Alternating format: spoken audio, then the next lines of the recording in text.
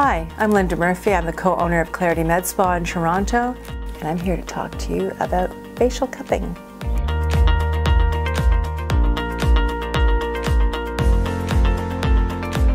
What's great about cupping is it has both deep and light applications, and of course for facial cupping we're focusing on the lighter application of this old tradition. So our clients don't need to worry about bruising with facial cupping because we're not using the large body cups on the face. We're using tinier cups, and the technique is different. The tinier ones are for the area around the eyes, and we progress to larger ones as we move down towards the neck and the chest.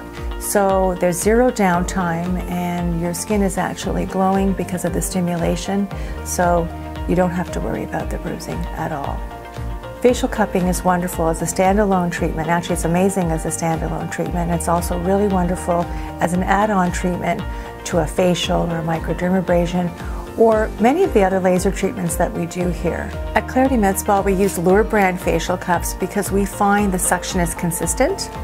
We know that the products are safe. We know the products are long lasting.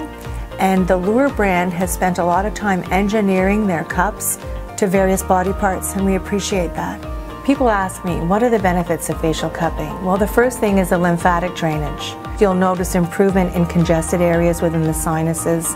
It stimulates local circulation. You will visibly notice that there's more life in your skin. There's more natural brightness that comes out. Another great thing about cupping is that it's something that you can actually do at home. You can buy cupping kits. They're prepackaged. We, again, are fans of the Luer brand kit.